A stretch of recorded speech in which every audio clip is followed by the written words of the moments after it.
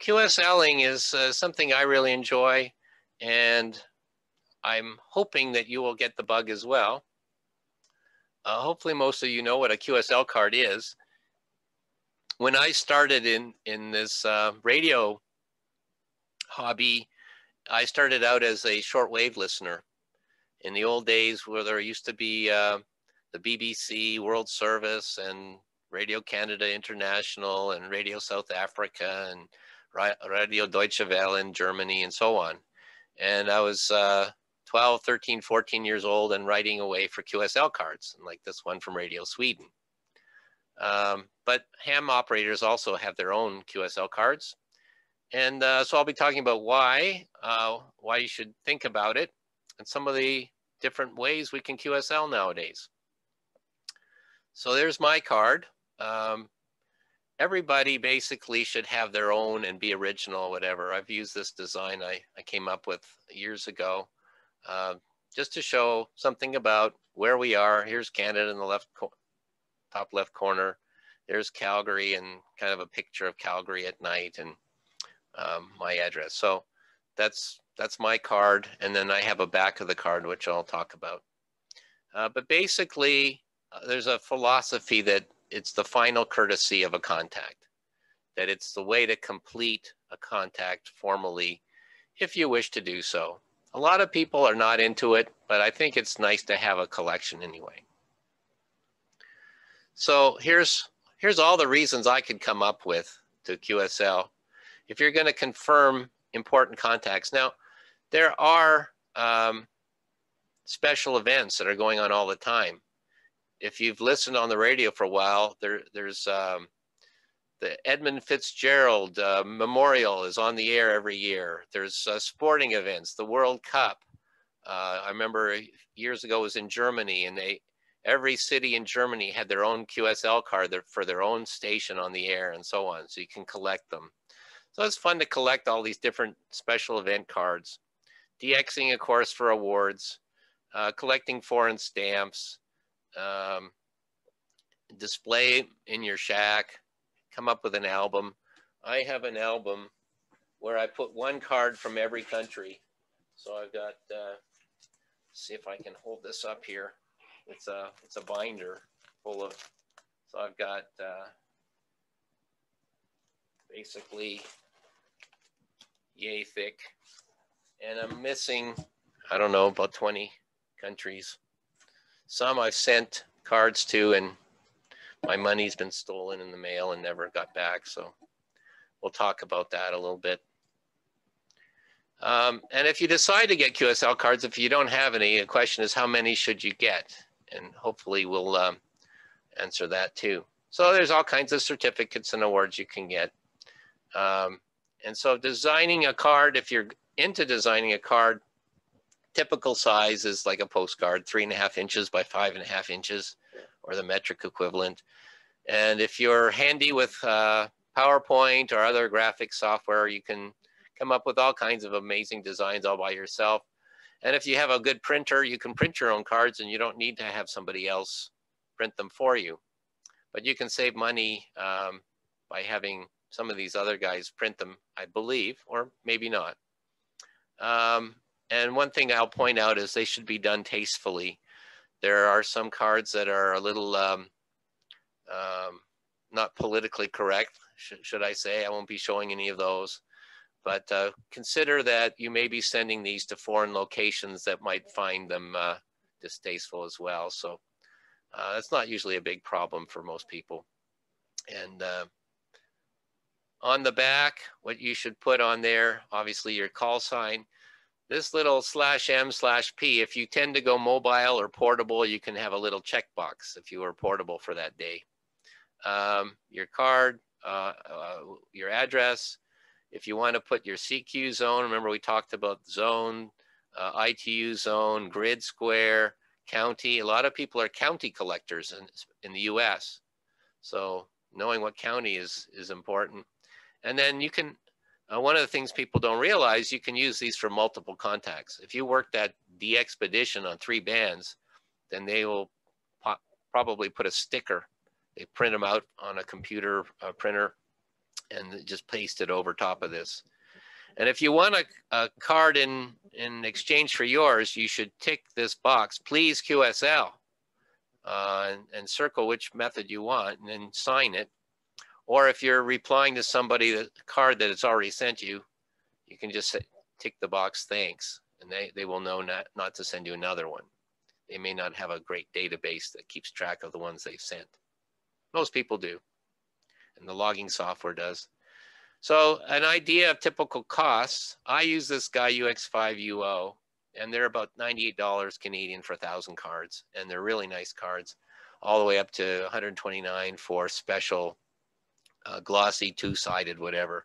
I think I did the $109, but when I ordered them, they were probably about $80 for the 1,000 that I got. And I've gone through, I think in 15 years, I've gone through about 1,500 cards. I found this one online, QSL Concept Canada, $89 for 1,000 cards. And they'll print as few as 100 for 49 bucks. So pretty good deal. When I first moved back to Canada from the States in 1999, I went to a printing shop in Bow Valley Square while I was working. They wanted $1 a card, $1,000 for 1,000 cards.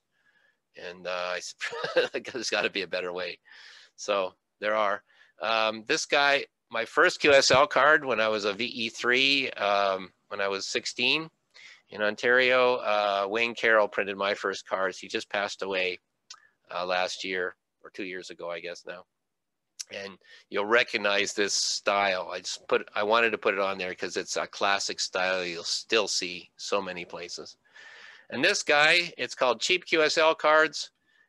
So you can Google that, and 10 bucks for 100 cards in the US. They're one-sided, there's nothing on the back. So some do's and don'ts. I have an example here. This is what I do. So if I want a card from an American or a US, I take my card and I take 2 US dollar bills and I fold them in half and I stick it like that. And then I take my envelope with my self-addressed envelope. I just took a blank one here, but I would have my address already on there. Stick that in there to hide the dollar bills. And then I stick that inside another envelope so that it's all stuck in there and you can't see through it. And I never put the guy's call sign on the outside. That's a tip off right away because people are looking for that and they'll look for the dollar bills inside. And if it's Europe, it's fine. If it's Africa or India, Pakistan, sort of the Asian region, less fine. Some are good, but I've had about a 50% success rate outside of Europe. Don't send here dollar bills to foreign stations unless you're willing to gamble those dollar bills. But when I was trying to get my DXCC and I was sending out all these cards, I would go to the bank, I'd call them up. I said, I need to order 100 US dollar bills, $1 bills. And they'll say, come in Thursday, we'll have them for you. And so that's what I would do. There's also another thing called a international reply coupon. Looks like this. And it's written in about a dozen languages on the back. These, I think, have been discontinued, but I still get them. This one comes from Japan. And you're supposed to be able to cash this in for a first-class postage in your own country. So you can exchange these with other countries, I believe, still.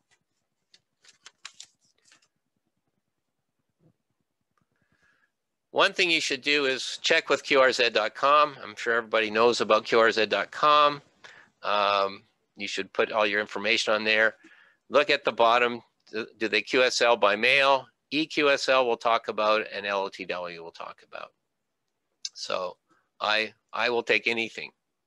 I'm not choosy in that regard. Here's an example. This is a big contest station in Italy. And if you want their card, it tells you, should you want to receive a direct QSL from us, please include, and you look down here, $2 for Europe, $3 outside of Europe, plus a self-addressed envelope. So that's how you'll find out what to do.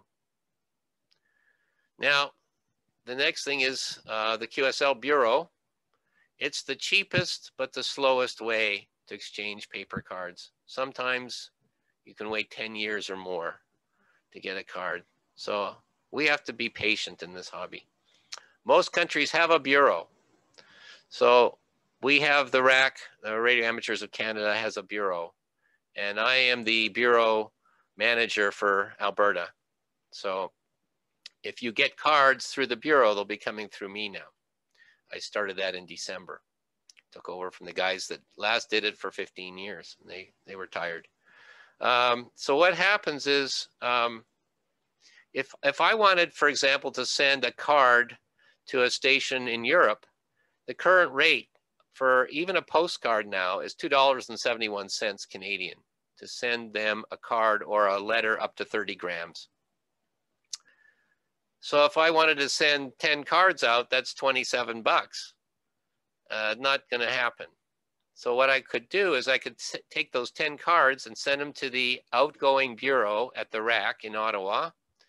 And they have a big facility where they take all these cards, and when they get enough of them to any particular country, they mail them out in a bulk mailing. So they may send out 400 or 500 cards to Germany, another 400 or 500 cards to France, and so on. That way you save postage, because it only cost me $5.47 to go up to 400 to 500 grams within Canada. So I figured out the cards weigh about 3 grams each. So I can ship 150 cards for $5.47 to the bureau, and they'll send them out to me, or to the other countries. Make sure you sort the cards. You have the call sign at the top of each QSL card in big letters and sort it alphabetically to make it easier for the sorters to put them into the slots. So, and there's the address if you want to read about it. For the incoming bureau, most provinces have their own, but some share duties. This is where you can look, and it gives you more of an explanation of what we do. I have a sorting bin over here. I have the last shipment I sent out was in late December after Christmas. I haven't received any more cards from the Ottawa Bureau, but I expect 3 or 4 times a year to get a shipment, and then I'll be sending it out to you. And typically you put about $5 in to cover my costs of shipping, postage and envelopes. And if it runs low, I let you know. And so that's a way of getting cards. Amir has a pile of cards that he said he'll come and pick up. If that was late December, he'll get around to it one of these days. And if you move, you should let the ISED know right away. In fact, you're legally supposed to within 30 days. Electronic QSLs have become a lot more popular because they don't cost so much, and they're quick, as fast as you can upload your log. Note that the ADI format, amateur data interchange format, is the common currency. So if you have a logging program, you can always export your log in those, and then use other third-party programs to generate computer labels if you want. Logbook of the World is the ARL's official thing. You don't have to actually be a member to join, but you have to register and obtain their call sign certificate, and you'll get a Logbook of the World account. And then you can submit your contacts through that ADI format, and they will keep track of them for you. And if you want an award or certificate, then you have to pay the money, the 12 cents per contact. And this is what it looks like on there. You can look at your DXCC account or your Worked All States account, and it'll tell you on which bands and which modes and so on you qualify. When you qualify, you can then pay your money and get your awards. And if they award it, then they have a little asterisk beside it. So you pay all that money for an asterisk. EQSL is sort of a rival. This was started, I think, by CQ magazine.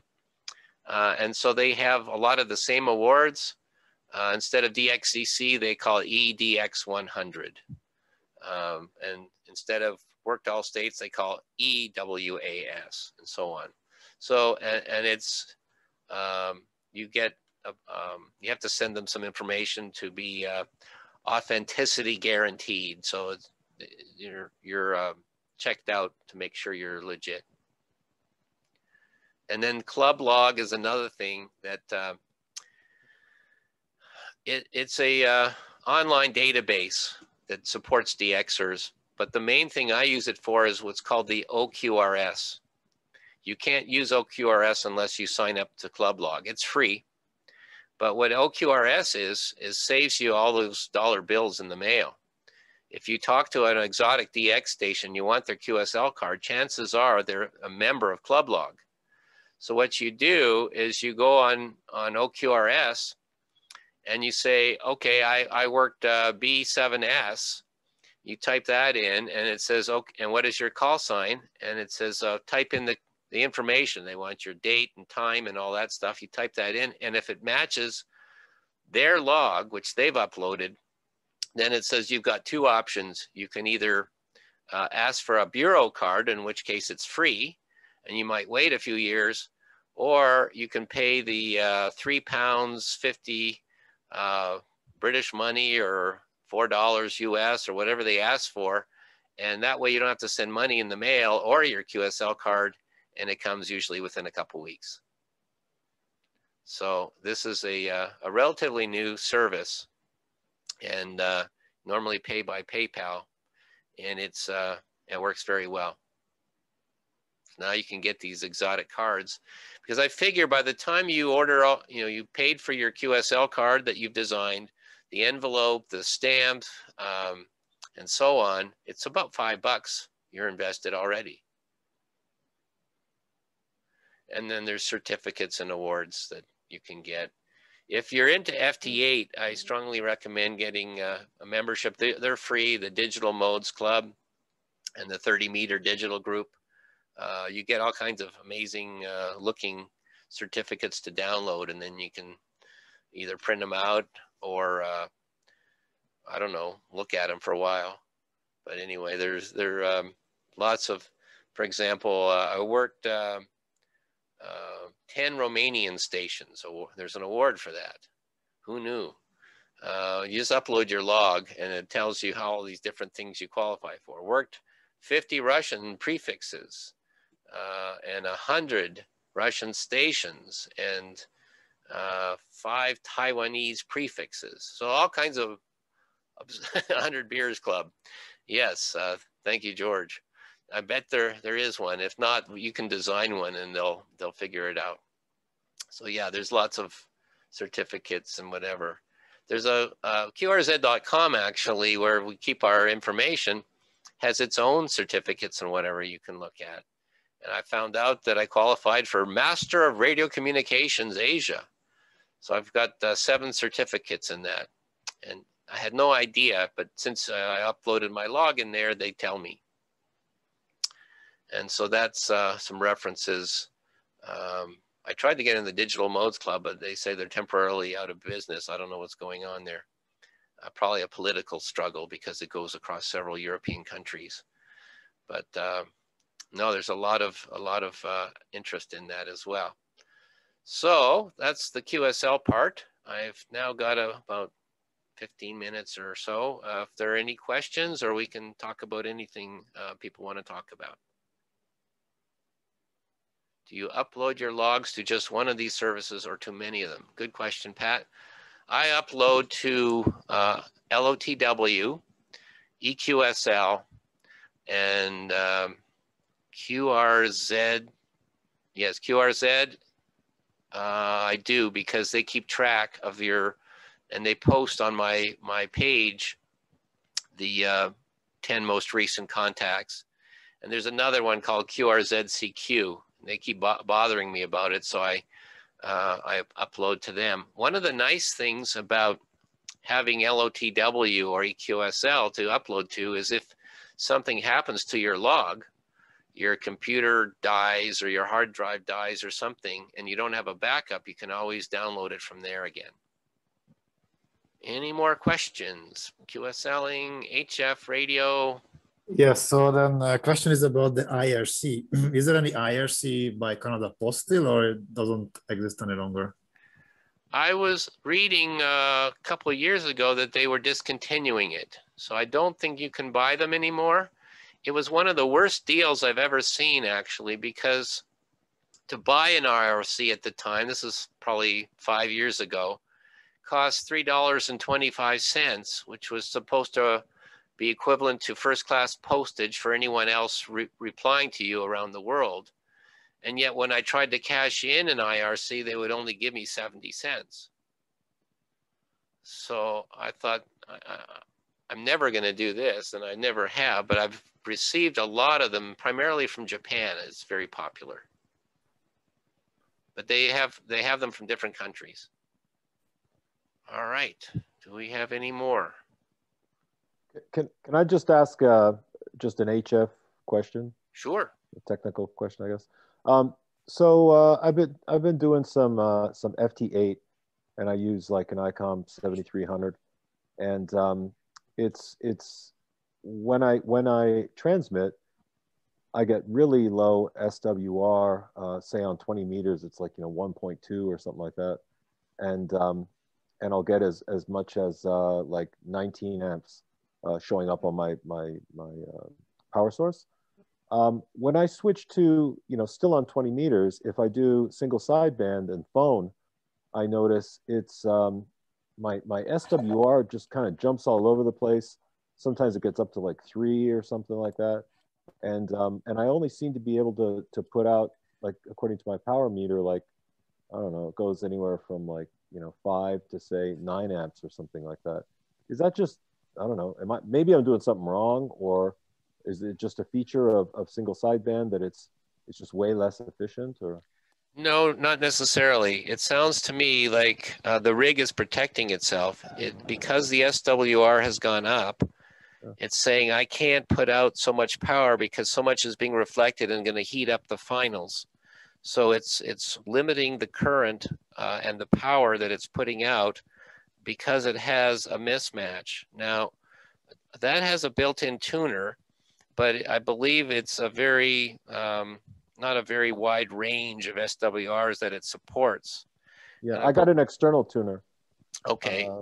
Gosh, I can't remember what it's called, but yeah, I've got an external tuner.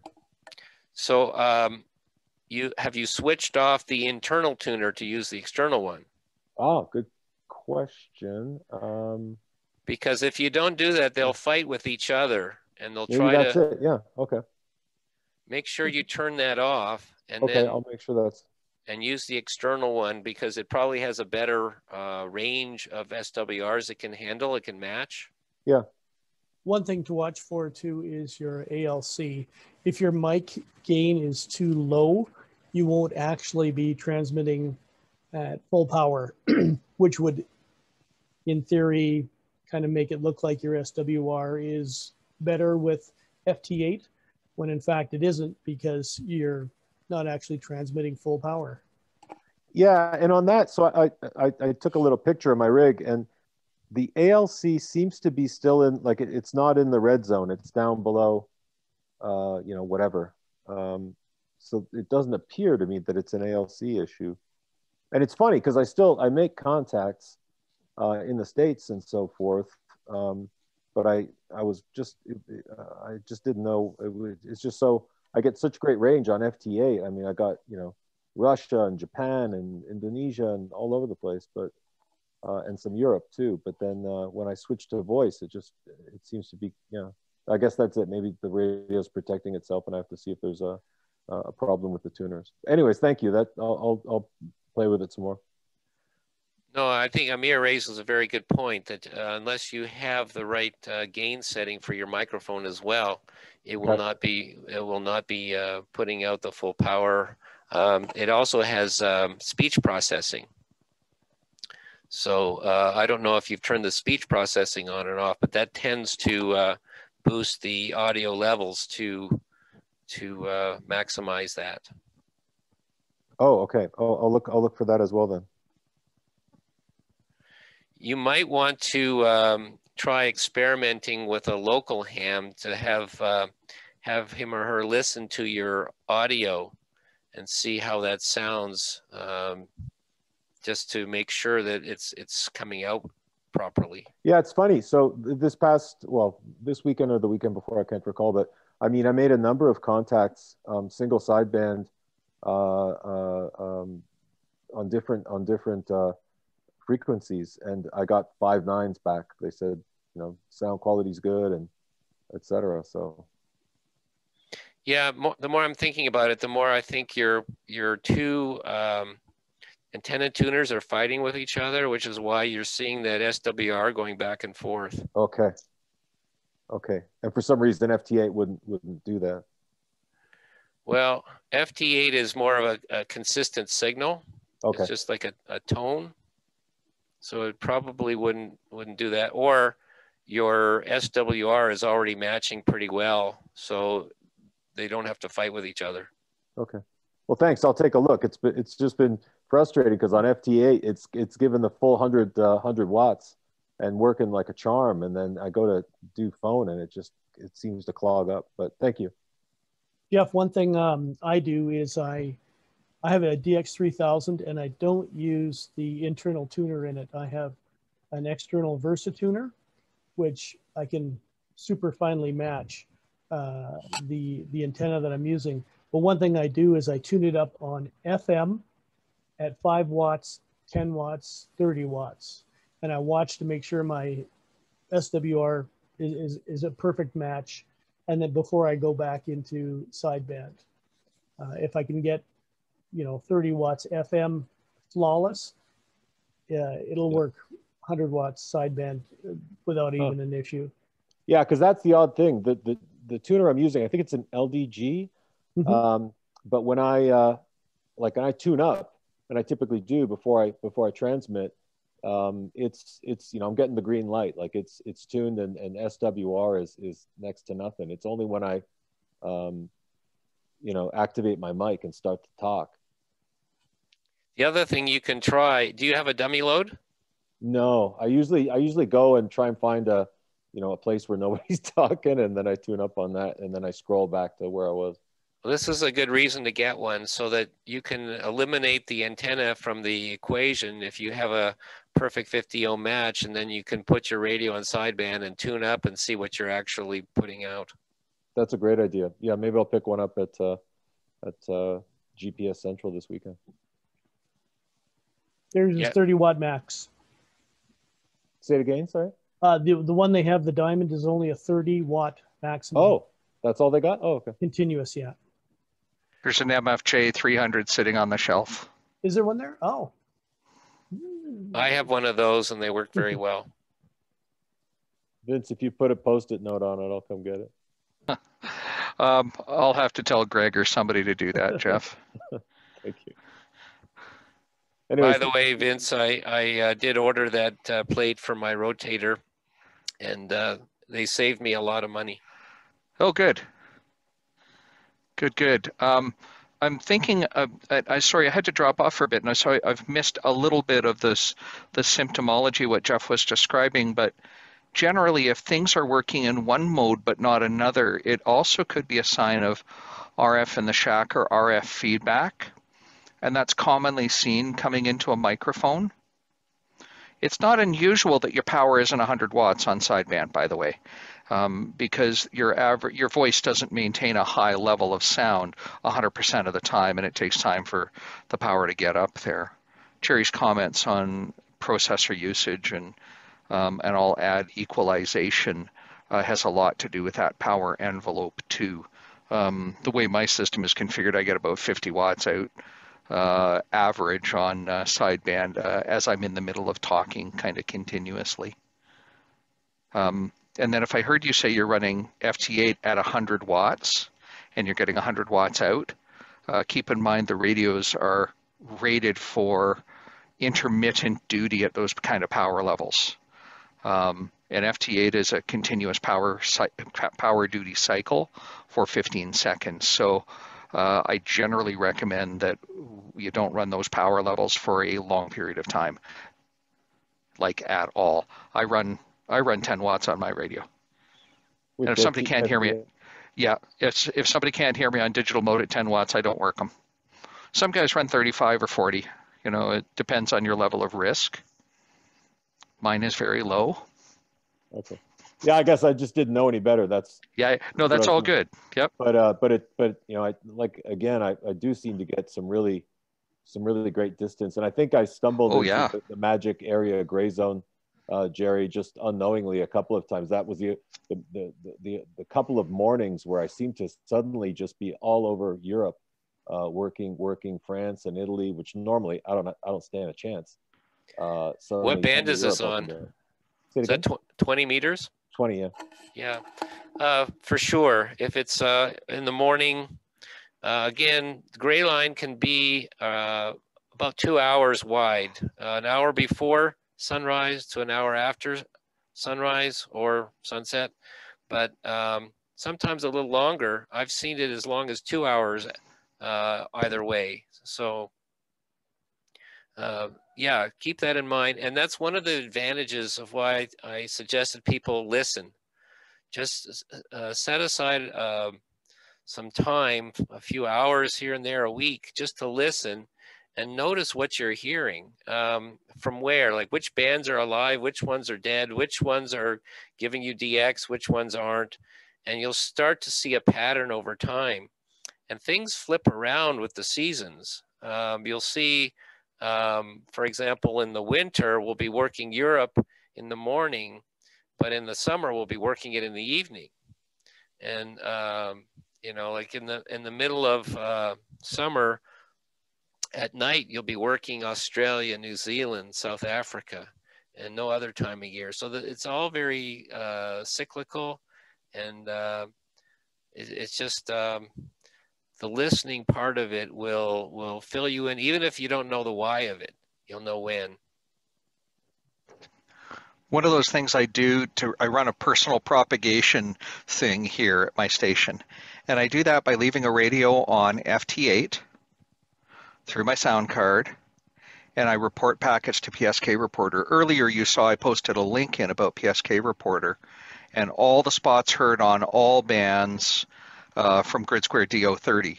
So there's DO20, DO30, DO21, DO31 are in the Calgary area. I'm in DO30. And for me, I can look at that and see who's hearing what that's taking some time to post their packets to the internet for the benefit of the rest of us. You can do this yourself by setting up your radio and then setting up a tab on PSK Report, and you can say show all spots heard by station VE6LK on mode FT8 on this band in the last 15 minutes. I pick FT8 because it's one of the busiest digital modes. You can do this with any of the digital modes, but FT8 works best because there's some reporting aspect involved in it. And then you can see what's going on. So Niru trying to figure out when the gray zones are and the gray lines are. And at this time of year, it changes rapidly because we're gaining daylight rapidly. Around summer solstice and winter solstice, when it changes very slowly, you can get it fairly accurate by doing this method, but track it for 2 or 3 days, and then you know when to get up early. And you can track it over 24 hours, and you can see when people are doing. What's that, Jerry? Sorry, there's another way too. What I've done in this iPad or the app IDX, you can filter by the spot, who spotted it. So I put a filter of VE6, and I can see all the VE6 spots for the last however long I want to look at. And I can spot it, look at by band, and I can say, okay, 20 meters, VE6 spots. And then I can see what time they're working which countries over the last week or 2 weeks, and I can see what's been going on and figure it out that way. Brilliant. So, and that's a free app. We are approaching 9 o'clock. Been very good discussion. I'm hoping that people are more enthusiastic, or the more they know about DXing and HF, the more they want to try it. I know the majority of people get into ham radio these days because of other things than HF. but hopefully once they're involved in the hobby, they can see the value of this and the fun. And I still think if you get into the CW mood and start trying that out and start making contacts in foreign countries on CW, you're going to just find a whole new level of enjoyment. And Andre will either confirm or tell me I'm crazy. Wouldn't be the first. Give me another 10 weeks, Jerry. The training is starting in 2 weeks from today. So excellent. And I won't hold you to that. You can answer a year or two from now. I'm very patient. But I've known people locally that have recently learned CW and have been on the air and have just had a lot of fun with it.